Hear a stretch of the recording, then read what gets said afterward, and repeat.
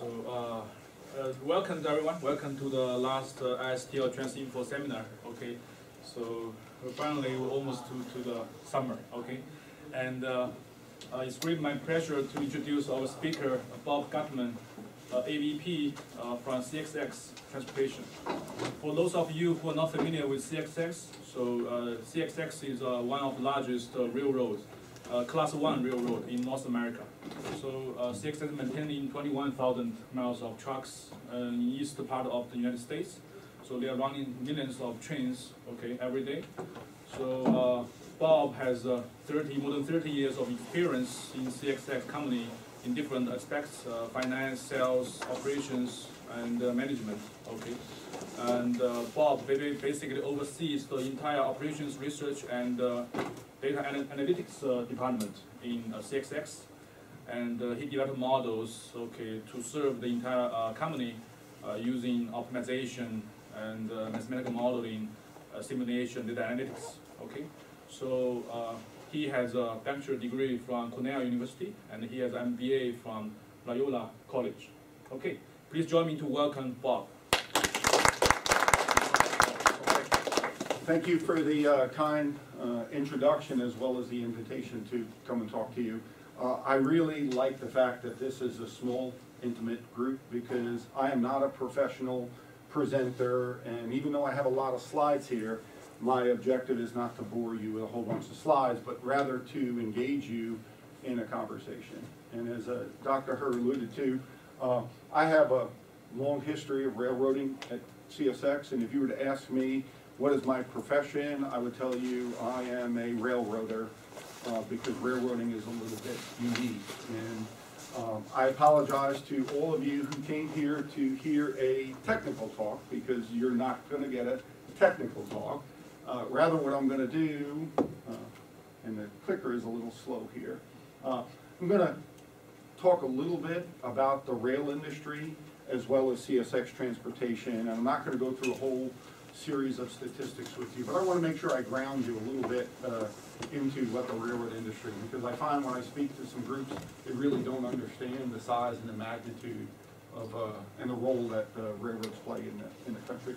Then I'm going to highlight a few of the challenges of what we're facing with in the rail industry, the broader national challenges, and then I'm going to specifically talk about our team at CSX, give you a little bit of intro into the people as well as a long list of projects. So we'll spend most of the time talking about the projects.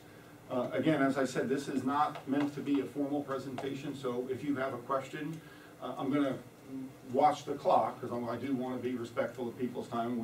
We will stop right on time, but I will try to address questions, or at least we'll allow you to ask the question, and we may wait till the end to address it. So, all right, so let's go through.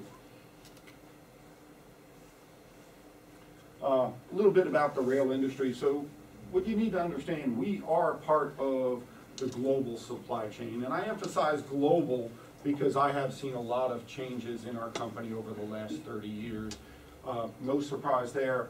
If you look, and these are 2014 statistics, and this is for the entire railroad industry, not just CSX, our single largest area is intermodal. Now, does everyone understand what intermodal is? This is containers and flat cars, trailers and containers that go on flat cars. And the key to them is it's truly multimodal in that they're either coming directly from a ship or coming from a truck, going on to a flat car, being transported to another location, and then their final delivery is also either onto a ship or another mode of transportation. That is now the biggest section by far. Years ago, the largest commodity by far was coal, and we're going to highlight in detail some of the declining trends in the coal industry and what the ramifications are for us. But you can see just about every commodity we handle or touch in some way. And they're big volumes, and it does have global reach across the entire North American. And in 2014, we handled 29 million carloads. So it is big business. The other thing you need to know is that the railroads are a highly capital-intensive industry. And I would tell you that railroads are the only mode of transportation that really is fully responsible for their infrastructure. Trucking isn't responsible to build a national highway system. Right? Barge companies don't build the inland waterways, they're all federally. Same thing with airports. So this is a little bit different, which is why railroads are so capital intensive. So what's the importance of that? It means that we're heavy fixed cost. And so the other thing is that planning becomes critical because you have these high cost items that you need to be able to forecast and plan because of the lead times. It may take us 2 to 3 years to be able to put in additional line capacity because you have to acquire the land, all the environmental permits to build it. So it poses some real challenges for us, and we're gonna hit on that. And with the increased market volatility that we've been seeing, there is also more risk out there for us. So a little bit of overview at CSX. So CSX has what we call 4 key routes. They're color-coded here as I flash them up here. And what you'll see is we have 21,000 route miles, and we cover 23 states in the eastern half of the United States. That doesn't mean that we don't have traffic that goes to California. We do. What is unique about railroads is we have this interchange with other roads. And so you can see along the western edge, you'll see you got Chicago, St. Louis, Memphis, and New Orleans. These are our gateways to the west where we'll be doing lots of interchange with our other carriers to go across the United States and into Canada. So our service products we break into a few different categories. We have what I'd call our scheduled network, which is our general mixed carload business as well as our automotive traffic. And you can see the dots there represent major facilities that are used to support that from a yard or terminal infrastructure standpoint. I'm afraid if I double, there it goes. There is our intermodal terminals, and so all of our intermodal business, which you'll see in a few slides, is our largest business now, needs to go through these. So capacity planning of those intermodal terminals is a big area of focus for us. So a lot of investment in ways to improve the throughput capacity and the coordination with the third parties, whether they're container shipping companies or the trucks coming in and out of our facilities. And then we have our bulk business, which I'll call, these are what I align or compare to. Think about if you're a railroad industry, approximately 30% of our trains are what I would call charter business. We call it bulk. So it would be like Delta Airlines saying that 30% of their flights are private charters every day. Now you'll see Delta Airlines really doesn't even do private charters, so it makes for some much more complex operations because a large percentage of our business is really not scheduled. And we don't know the precision of when this business and the volatility is very, very high. The other thing that you may be a little bit surprised at is we also, that's the overall flow. So this represents the volume of traffic on the network. So our single biggest corridor you can see is from Chicago going to the major metropolitan area of New York. That is our single biggest flow, and that is double track territory. You may be surprised to find out that only about 75% of our network is single track. So conversely, 25% is double track. So that implies you cannot have directional movement at the same time without additional infrastructure for meet pass planning. So again, line of road dispatching becomes another level of complexity, as well as your ability to handle volume. Because, and again, for people that are not familiar with it, I would liken it to if you've ever driven down a road and there is a guy with a flag because they've taken one of the lanes out of service and only one, they essentially do fleeting, they let cars go and then cars come back the other way. That's 75% of our network. Think about that. So what happens is by adding additional volume, or automatically, you are going to be declining your velocity, because by definition, unless you do some elaborate queuing in the terminals, you will have more meet passes, and therefore you're going to be slowing down. So again, this is all under the banner of some of the complexities that we're dealing with, just as a background. The other thing that causes us a lot of headaches are these things called Amtrak, and highlighted there is the area that Amtrak operates over our territory. So you can see if you were to take a train to New York City from Buffalo, you will be operating on CSX as far east as Albany, New York, and then there'll be a separate line that they will go over, not on our territory. What I will tell you is that Amtrak essentially, for all practical purposes, doesn't pay to operate on our territory. Right? The amount of money they give us is a mere pittance compared to what our freight-paying customers pay. Now, there's a long story about how Amtrak was created and a logic, so I'm not going to get into the pros and cons of that. But what I want to do is the Amtrak, by federal law, has dispatch preference and priority on our system. So on that 75% that's all single track, you have to give them preference. Why they got always delayed? What was that? They have a priority, why they got always delayed? That's another topic. And then in some locations, we actually have extensive commuter operations. And the difference between passenger and commuter is the density. So in the Baltimore, Washington area, essentially they're stopping your ability to run trains during rush hours. So there'll be a period of several hours where they'll be running trains every 5 minutes, and so your ability to get a freight train in there. Now, there are some additional tracks in those areas, but ability to surge is very, very limited. So this poses a huge, what I will call, heterogeneity or mixed problem for us with different operational characteristics and speeds and priorities, so it becomes a real challenge. And so the higher your heterogeneity or mix, the more capacity that is being consumed as if everything. And so everything was running the same speed. And so what I liken an Amtrak train to, and again, you may not like this analogy, is you're on the highway and an ambulance is coming through. Because literally, you're essentially expected to slow down and move over while it goes through. Right? That's what kind of priority they get. And so it does hurt you. And then because we do not have perfect information, very often you'll be slowing down well in advance of when it actually comes through.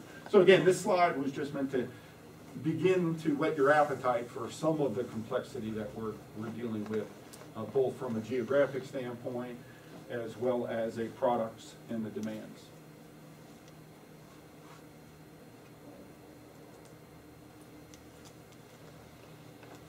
I get afraid to push it twice. Okay. So let me talk a little bit about some of the volume. I'm calling this volume variability, and this is a little bit of a unique slide.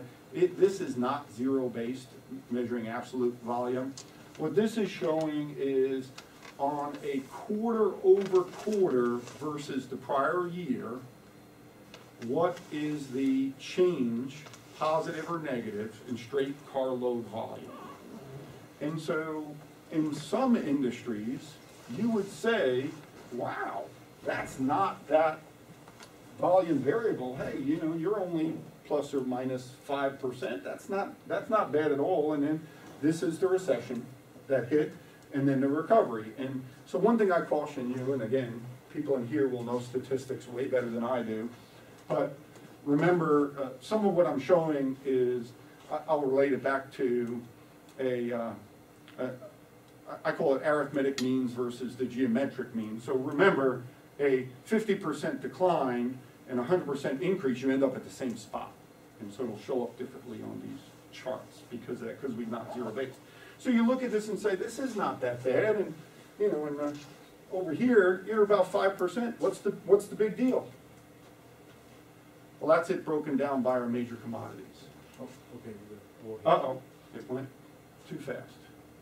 So if you look at the first quarter of this year, CSX only had a 5% decline, but we had a 31% decline in our coal business.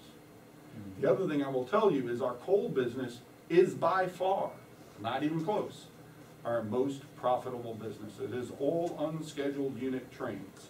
So this is not unique to, and I'm going to talk a little bit more, this is not unique to CSX. It is decimating the coal industry, and remember that fixed infrastructure, and if you recall where the bulk was going, we have huge sections of track that basically have no trains running over them anymore. So what are you going to do with that? So poses some challenges. This next slide provides a little bit more detail, and I don't want to get into the academic merits of the way this slide was actually constructed, but this just is meant to highlight, if you look at the different commodities we haul, one of the good news is we have a portfolio effect because we cover so many different industries that if you look at the far right, here, the overall standard deviation of those same quarterly changes is not very large on a relative basis. But if you go into some of these individual markets, you'll see a lot more variability.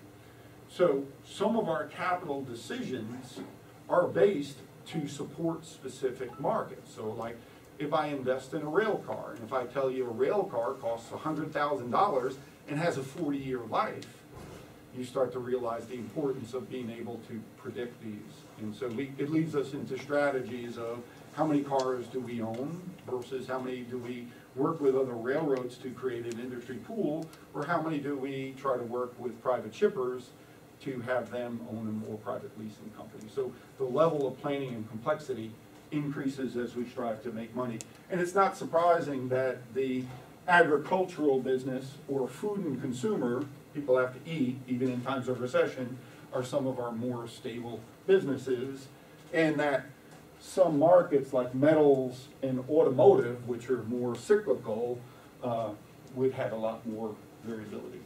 The problem is this coal export, that's what the EXP, as opposed to coal domestic shipments to power plants, is by far our most volatile business. The good news and the bad news is it's also one of the most profitable. So which of these industries are most counter-cyclical? So I thought since you mentioned a portfolio effect, you might, well, I'm sure you're identifying the counter-cyclical industries and workings. I don't know if we've identified which ones are counter-cyclical. I'd have to think a little bit more. We know which ones are much more stable, but I haven't really talked about us as a hedging, hey, should we be investing in this to offset that. From a transportation standpoint, I really haven't thought through that. So it was not but a few years ago that CSX was actively planning for 90 million tons of export coal. The highest we have ever done is in the 50s.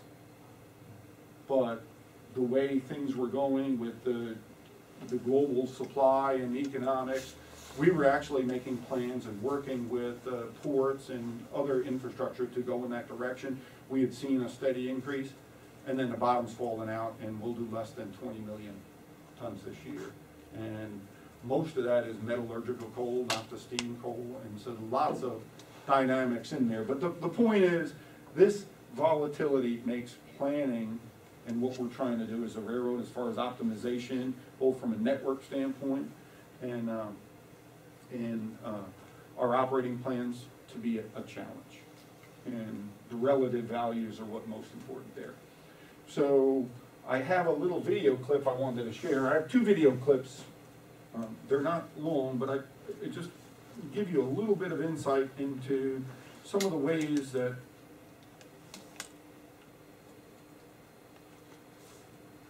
we're trying to use some operations research visualization tools to explain what is happening to us operationally.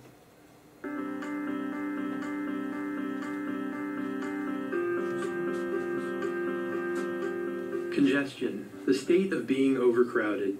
We all know what this feels like in our daily lives, but what does it feel like on the railroad? Unprecedented winter weather of 2014, immediately followed by rapid volume growth in the spring, has caused railroads to grapple with congestion all year. We know what impact congestion has had on CSX's operating metrics. On-time originations and arrivals are down, trains are moving slower, and dwelling longer. But how can we get a more complete view of congestion to better empathize with our field employees and customers? CSX Operations Research has recently developed a performance emulator that we think can help. Using the emulator, we can look back over time and replay all train flows across CSX's network, and zoom in on key parts of the network, such as the water level route. We can also add visuals to the tool to help us get a better feel for congestion, like these red dots that pop up whenever a train is moving less than 5 miles an hour, and dwell hexagons that appear and grow when a train is dwelling at a station for more than 24 hours. The period of time you are looking at now shows stable operations in early January of 2013. As you can see, when operations are fluid, as they were last year, the red dots are few and far between, as are the hexagons. Now let's fast forward exactly 1 year to early January 2014, a couple days before the most severe storm of the year hit the northern tier of our network. Take a look at what happened. This is congestion. Unfortunately, the storm in early January was not an isolated event. Throughout the winter, multiple severe storms hit the network in bunches, limiting our ability to recover.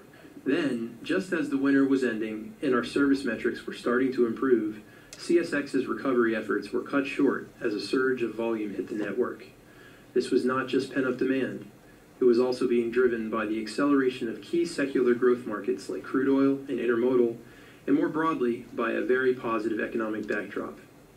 While this was a wonderful problem to have, it resulted in continued operational challenges on the water level route throughout the spring, especially west of Cleveland. As we roll forward to September, CSX continues to experience strong volume growth, and despite slow and steady operational improvement, congestion is persisting.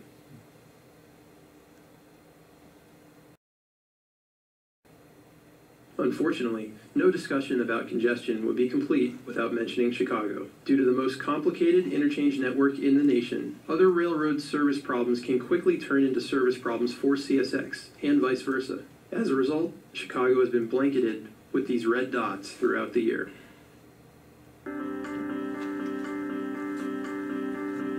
That's only the first few minutes of the video. Congestion, the state of being overcrowded.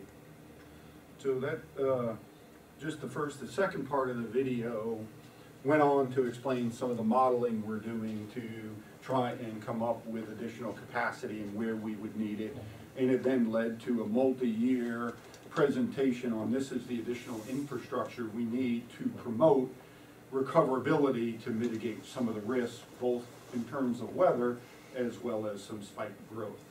I do have a 7-minute video on Chicago that I'll save it till the end, time permitting, but this event brought national attention to Chicago, and as a result of that, there were lots of congressional hearings, because one of the things about railroads is we do have a common carrier obligation.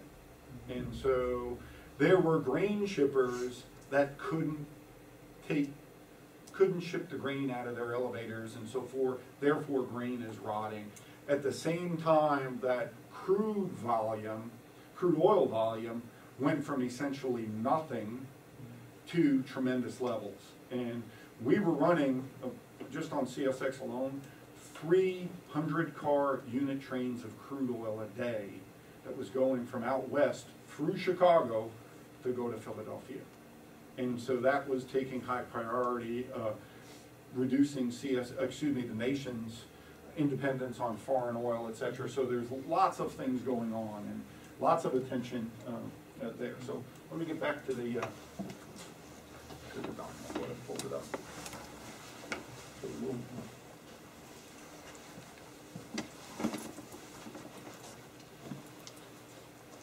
So I will tell you that video was created by our department working with our communication area to help explain to our customers some of what was going on. But then more importantly, the second part of it was what are we doing to address it?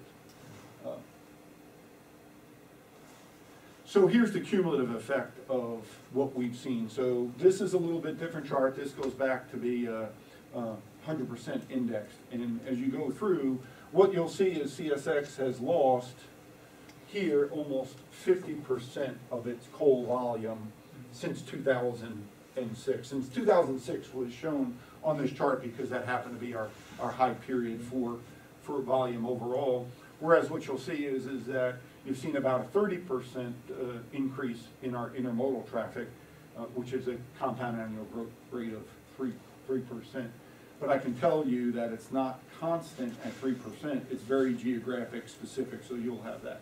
And then overall, our merchandise, which is really everything else, so it includes automotive and other commodities, has been relatively flat. So the impacts of this, and again, where it poses the challenges, intermodal, we really need to have a series of projects to help us improve our ability to grow because they are premium service products. UPS is one of our biggest, most important clients, and that we need to figure out how to improve terminal capacity.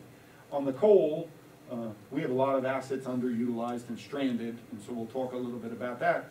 But the bigger issue is, and you'll see it on the slide, is the profitability that's lost.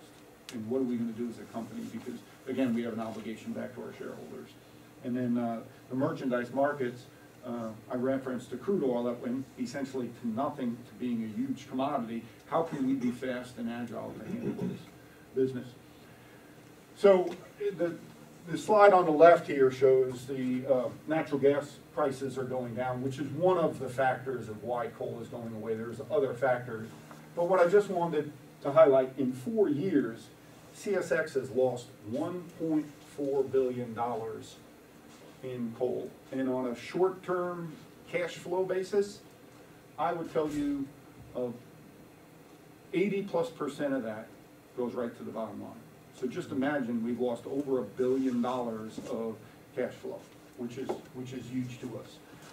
What's not on the slide, remember that 31% decline in the first quarter? That's not on the slide. I can tell you our revenue in coal was down $240 million in 1 quarter versus last year. Our projections are that this is going to continue to go. So again, when you think about the challenges of a company, our single most important commodity from an earnings perspective is going away. And what are you going to do about it? And I can tell you what we're going to do. One of the things we're going to do is figure out how to grow other markets. Well, we've kind of been doing that already. But the thing is, how are we going to get more productive? Well, one of the things we have to do is figure out how to leverage technology to address our highest cost areas.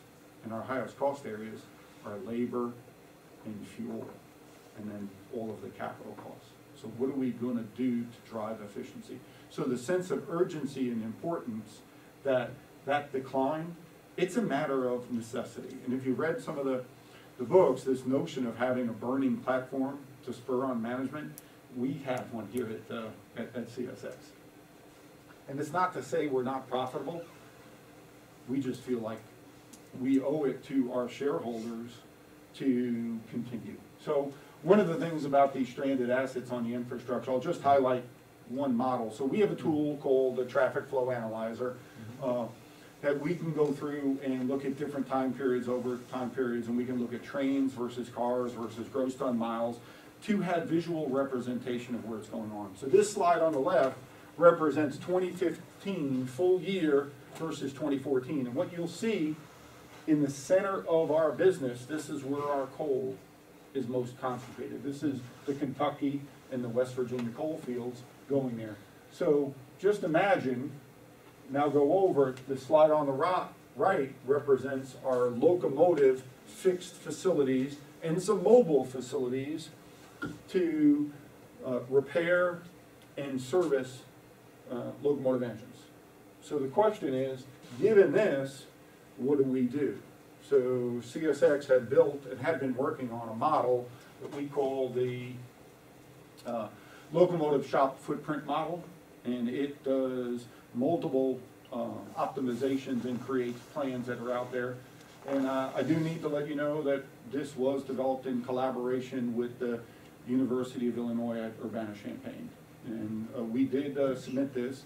So we do get involved in some of the academics. And if you're familiar with Informs and the Wagner Prize, this was a finalist and was presented in that competition last year. I will tell you that this tool is being used to make recommendations on where do we need additional shop capacity, as well as where do we also take it out. And so, again, we're very, very proud of this. Again, we have a video on that. I'm not going to go into that, but there is a paper, and I think if you go to Inform's website, you can see the whole thing. But again, some really good academic work being done there. We're going to skip the Chicago video for now for time purposes. So the other thing that, when you think about the major things happening at the railroad, the other one is regulatory pressures. And what I'm going to present is the bad and the good. And there's lots of different regulatory pressures out there, but I'm going to focus on one right now, which is the most visible, and that is the positive train control. How many people, just by show of hands, have any understanding of the positive train control?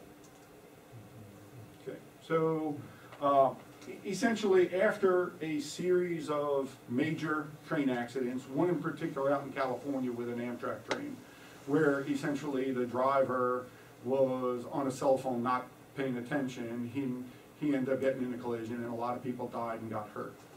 That the United States Congress passed a law that said we need to do several specific things. So we need to make sure that we have technology on the trains that prevent trains from going too fast and resulting in a derailment or a train accident. We also need technology to prevent trains from colliding into one another. And we need technology to make sure you don't run into engineering workers that are out maintaining track, another form of train accident, and that you also don't get derailments by going through a signal that was not aligned in the direction you were supposed to. So this was an act, it was part of the Railway Safety Improvement Act, and it mandates that railroads implement this technology. Well, guess what? When they mandated it, the technology didn't completely exist, and the railroads are an outdoor sport. I will tell you the cost of implementing this is $20 billion. The deadline was December of 2015. We did not get it in from an industry standpoint. The good news is we were showing good faith effort, and so as an industry we got an extension, partial extension to 2018 and a partial extension into 2020. So we have created a technology. CSX now has this implemented in 15% of the territory that we're obligated to do it. Not 100% of our territory is required. It has a criteria of where it has to be implemented. I'm not going to get into all the details of it, but from the other thing you need to know is that if PTC works perfectly, it does nothing. So we're going to spend $20 billion to have it do nothing if we had proper rules compliance. Think about that. Who's going to invest? So I told you that's, in overall, we're very interested in safety, but we don't have that many human factor train accidents to begin with. When we have them, they're pretty catastrophic. So this is not something I think the industry would have naturally gravitated to just from an economic standpoint. So what we're trying to do is figure out, all right, well, how do we leverage it? Well, this technology offers lots of potential. So this is just a quick overview of how it has. So the engine gets initialized, communicates it, goes against databases, and understands lots of issues of where people are and what the authorities for movement are. Then it goes through geographic specific and creates a braking curve and a warning curve. And essentially, if you're going at a speed that will not enable you to stop at the upcoming hazard, it's going to give you a warning curve out here. If you fail to take action based on the warning, it will take over your train and stop it. That's essentially what it does. You would think that's fairly simplistic, but again, CSX is gonna spend over $2 billion to do this. So what we're trying to do to leverage this is to say, okay, well, here's today's current operation. Well, after we do this, we'll have the ability to, along with other factors, to be able to put in moving block operations, to be able to remove all of our fixed signaling systems. You won't need it. You don't need that. It's almost like, hey, I don't need traffic lights anymore, because guess what? The autonomous vehicles know what it is, and they're getting signals as to what it is, as opposed to looking up and seeing that it's a red light. Everything will be, so we'll be able to do it a lot more, but you can't just do it alone. What we have to do, one second, there's a lot of other things. We're gonna have to improve the reliability of our assets and infrastructure at the same time, not only for implementation of PTC, but to avoid the disruptive factors, because once you turn on PTC, if for some reason there is a failure in the system, you have manual overrides, but your operating rules are much more restrictive than they are today. So we will lose capacity rather than gain capacity if we didn't do this. So the other thing that this, and I won't get into what all of these mean, but the other thing that this opens up, this technology, is we currently have 2 people on every train. Now, when I started, there was 5.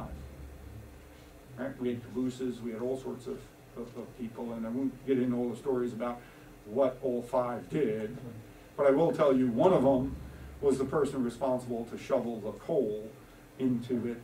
So we hadn't had steam engines for a while, but they were still there. So we think this can get us down to one-man crews and ultimately driverless trains.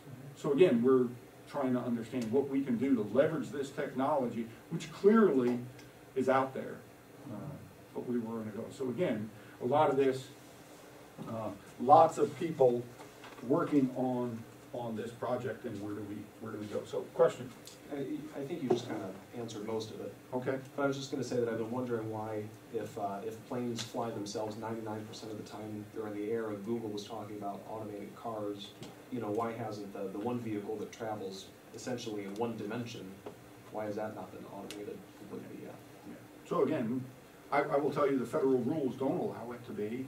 This technology is capable. So obviously the labor unions will be opposing this because there's jobs. So CSX has approximately 10,000 employees who operate our trains. And so the potential for automation of these is clearly there. And with $2 billion of coal revenue going away in a short period of time, we need to do that. Or quite honestly, we won't have the cash to reinvest in the track structure. Are there any fully automated freight trains in the world? Yes. Okay. So there is one company in particular that gets highlighted. It's called Rio Tinto in Brazil, and they are hauling iron ore pretty much entirely autonomous. Now again, you read different stories about have they lost capacity or gained capacity. You get mixed stories. But the technology's out there. And what I like to say on these technologies, and I don't care whether it's drones or this, it's not a matter of if, it's just a matter of when. And there's a lot of politics that go on to this. But there's more than that. I don't want to underestimate what we need to do to improve our asset reliability. And so are we willing to spend significantly more in the reliability of our cars so that they don't have failures on the line of road? And there's different schools of thought. Some people say, well, if we do a lot more big data analytics and we do predictive maintenance, we should be able to prevent them and not have to spend money. And that our overall equation could actually be less expensive and get more reliability. But we still have a lot of work to do on that. Can you comment briefly on the sort of like the failure model, and when you talk about reliability, what could go wrong? Maybe the autonomous car stopped working, or the track broke, or no, it's what is? You know, it's a car goes through and you have a bad wheel bearing and it's a hot box by federal law. You have to stop the train. You got to walk back. You got to inspect it. If it's beyond certain temperature, you have to set it off. So why? And remember, most of the cars are privates. Why do you have a bad wheel bearing? Why do I have a locomotive that has a traction motor fail on it? Why does, again, it can be lots of things that lead us to have disruptions from the time it leaves the terminal till the time it arrives at the next location.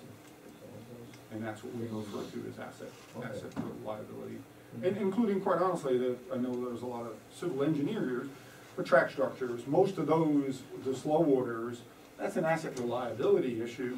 It's just not something it's not gonna happen en route, right? It will be known usually before that train starts its path. So this is the operations research team. So we currently have 18 people. On Monday, we get our 19. Our staff size that we're authorized for is 20. What you'll see here, it is not too dissimilar to probably what you have in your engineering schools. It's a very multinational, diverse group. So 9 of these individuals have PhDs in operations research. So we are, if I had to say, we're more heavily slanted on the heavy quants as opposed to the light quants, in terms of using quantitative skills. And Massime just finished her PhD here from the University of Buffalo in December. So she came to join us actually in November, and she's learning the railroad because it takes a little bit of a while, but she's doing a terrific job. We're excited about that. I will also tell you, and again, no offense, that we have had some long-term standing university collaborations. The one that we're using most, in the past, we were very heavy with University of Florida. We've kind of gotten away from them a little bit, but University of Illinois at Urbana-Champaign, who has a big civil engineering program as well. Our alliance with them is primarily on the capacity planning, the rail RTC model simulation.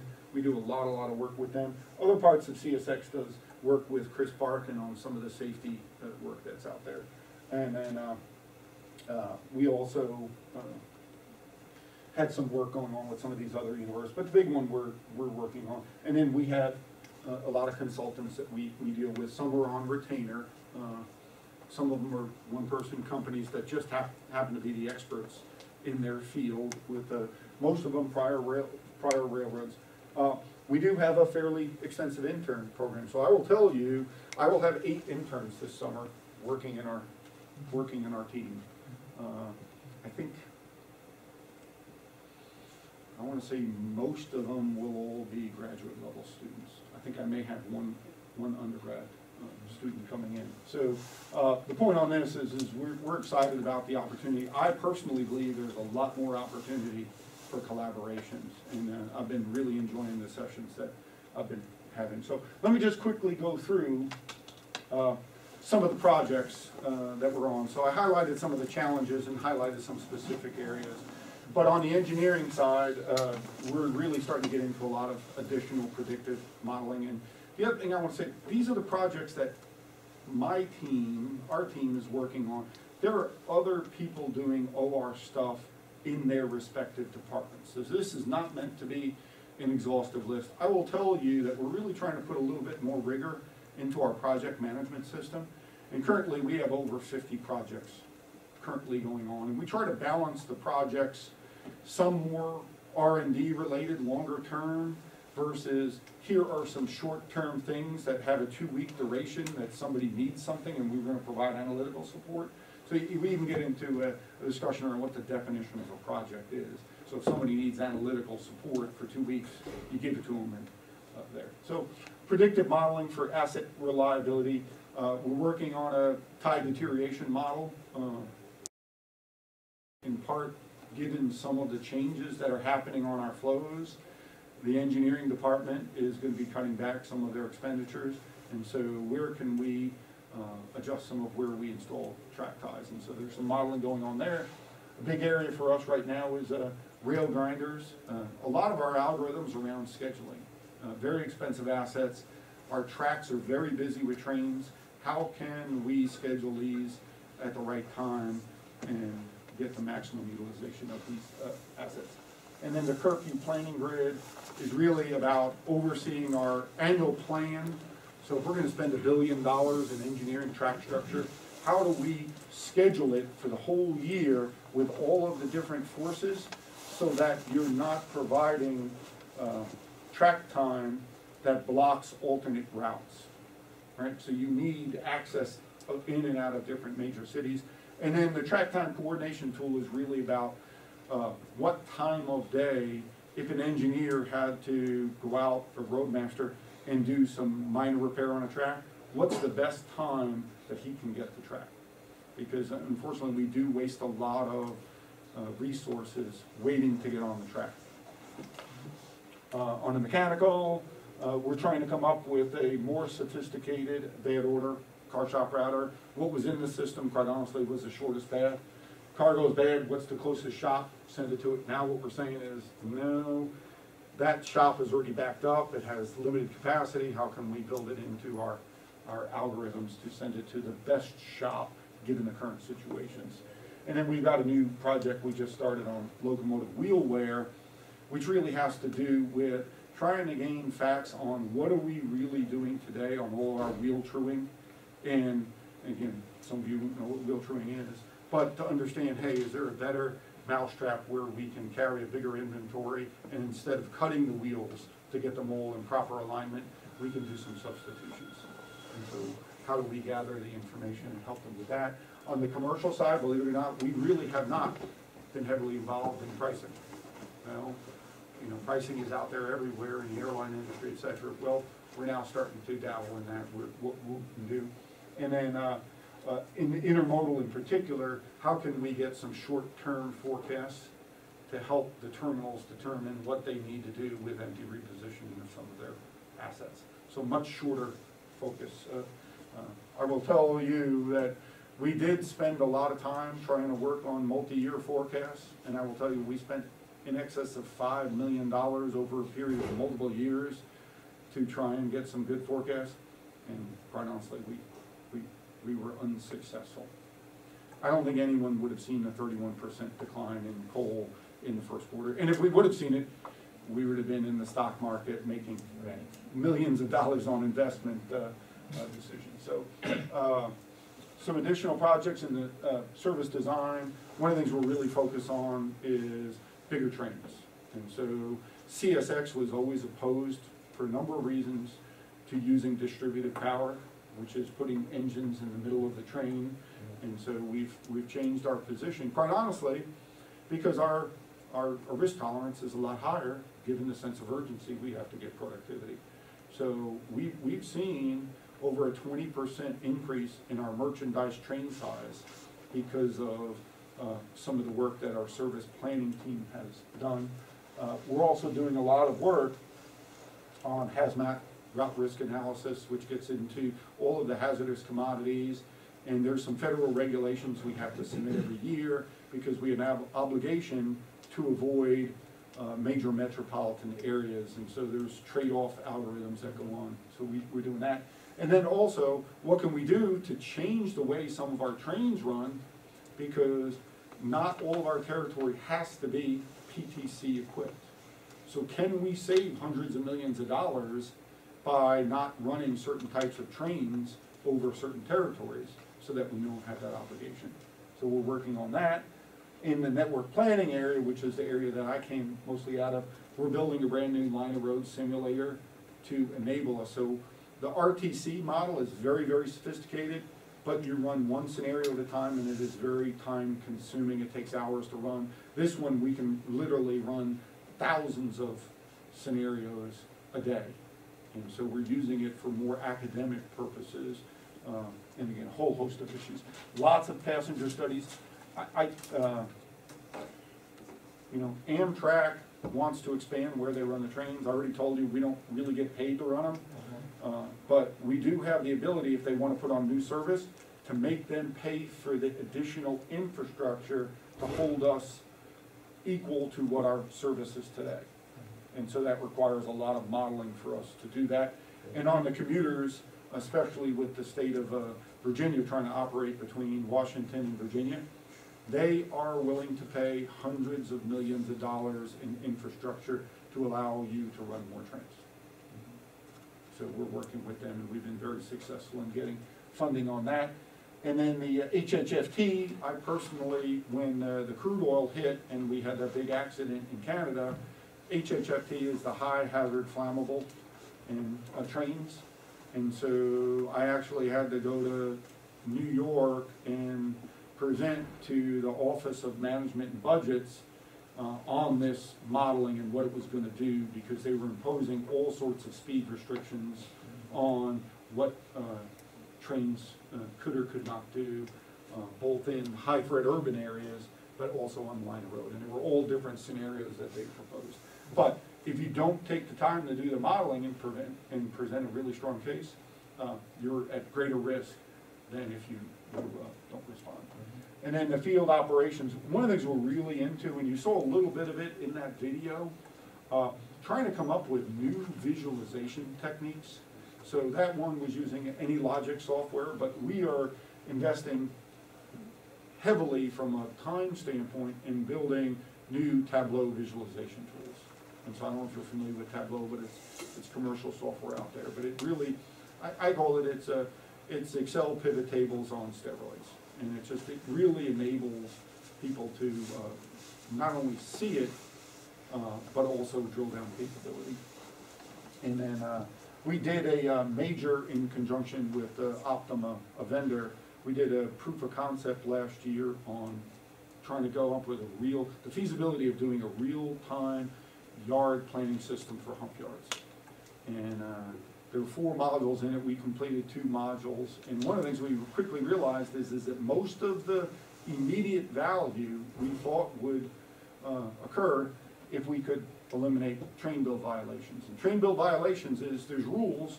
You can't have certain types of cars be next to one another or positioned in certain places of the train.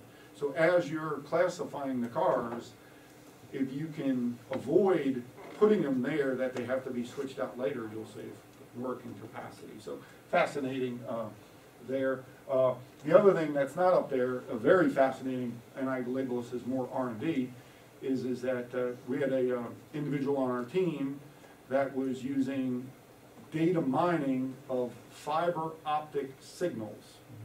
Right? So you got fiber optic underneath, and you can hear people walking. They can identify the signal. It's powerful stuff to identify where we have failure to couple or short couplings in the yard. So cars go down, they're supposed to safely couple. There's all sorts of unsuccessful couples. But could we use fiber optic technology to identify immediately when it occurred to try and mitigate the impact? So that was a really interesting project. That one is on hold, just quite honestly, wasn't economically feasible. The benefits weren't going to outweigh what it would take us to equip the yard with fiber optics.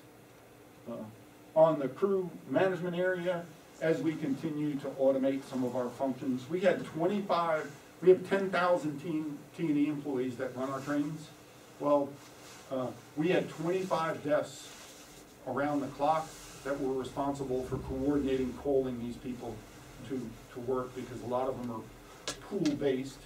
And so as we automate some of the functions they're doing, we need to use some OR techniques, industrial engineering takes, to workload balance across the different geographies of the desks.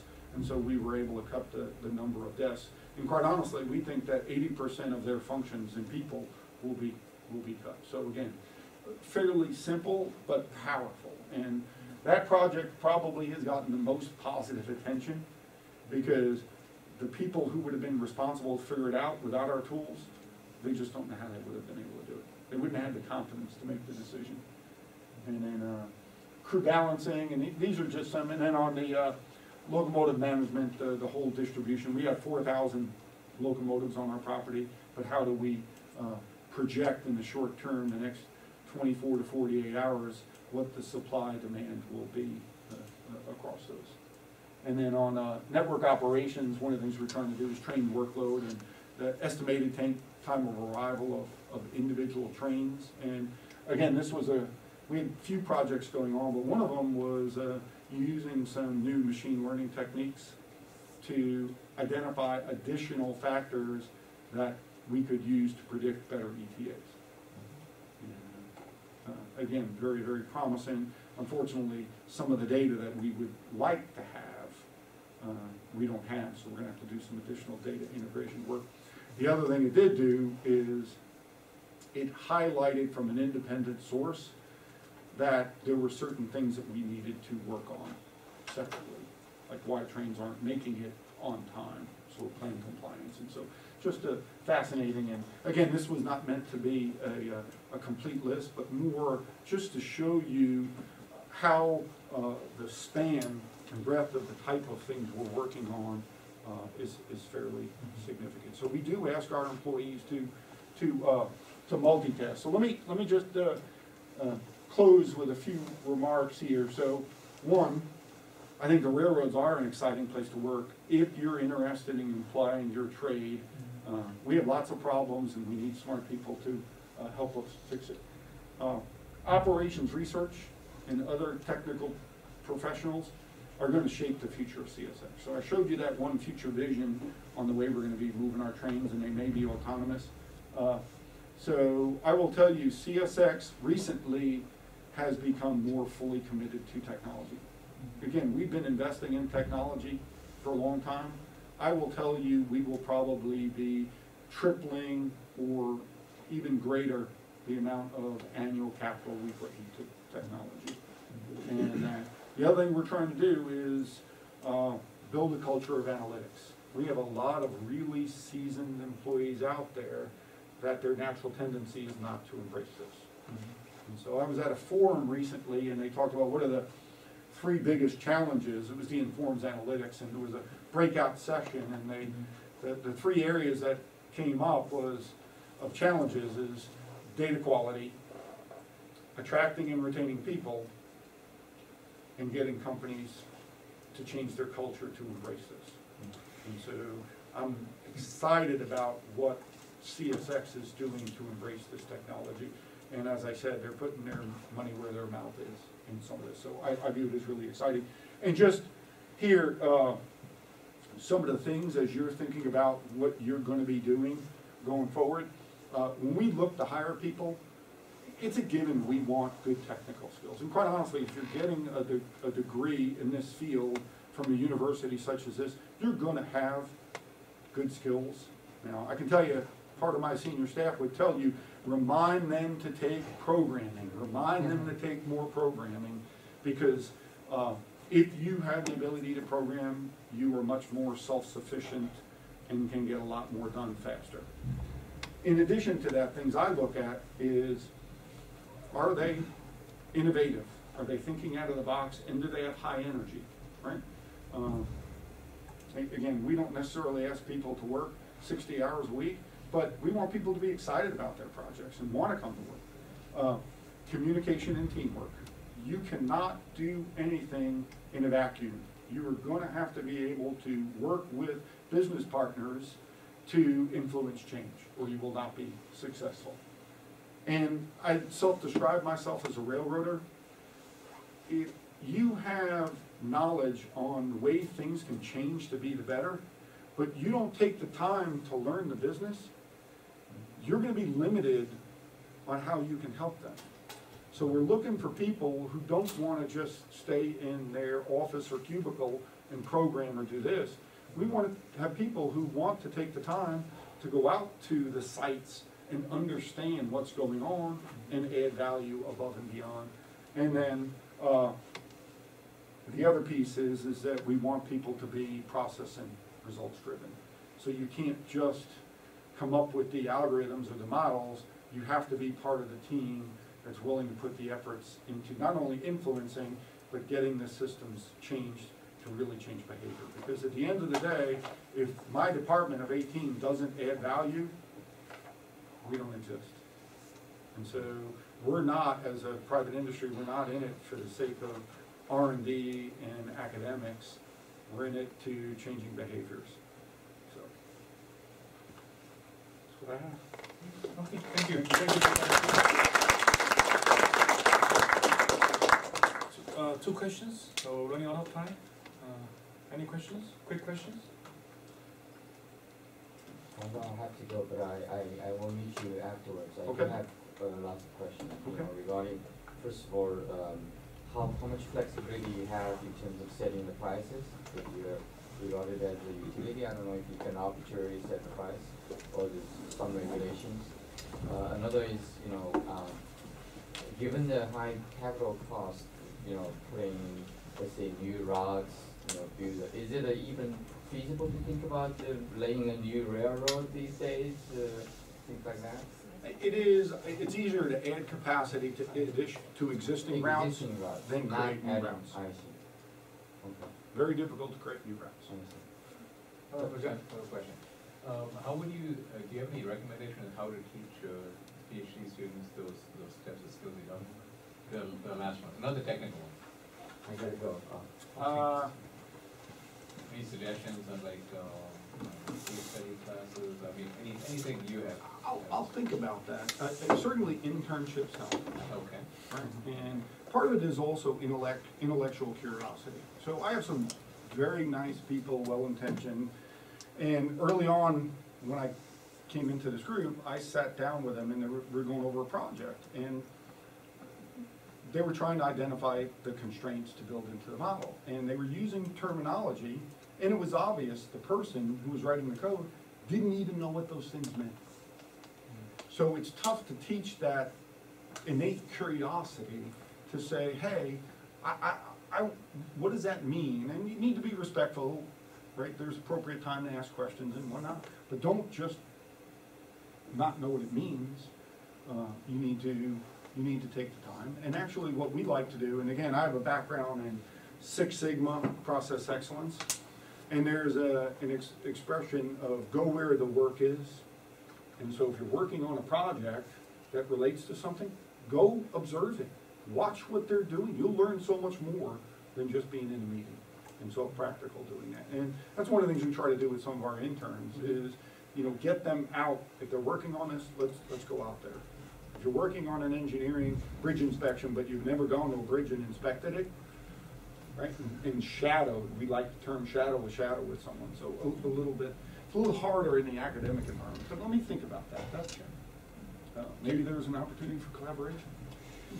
Do you take any resumes, or what kind of Yes, we do have some openings. So what kind of internship are you kind of looking for, or skills? well, this year we're sold out on interns, Okay. but there may be some in the fall. So we do have some that are not just summer. We actually like people, and again, I didn't ask you from a faculty standpoint, whether you'll allow people during their doctoral process to actually take time to go to a company for 6 or 8 months, because some of our projects it's just difficult to make any headway in 6 weeks in the summer or 12 weeks in the summer. So we do have some people who come to us, and actually several of the people who are on our staff actually were with us for quite a while. So Okay, I know I'm running out of time. If you have other questions, you can stop by and just ask Bob. Okay, I have a gift for Bob. Okay, thank you so much. Okay.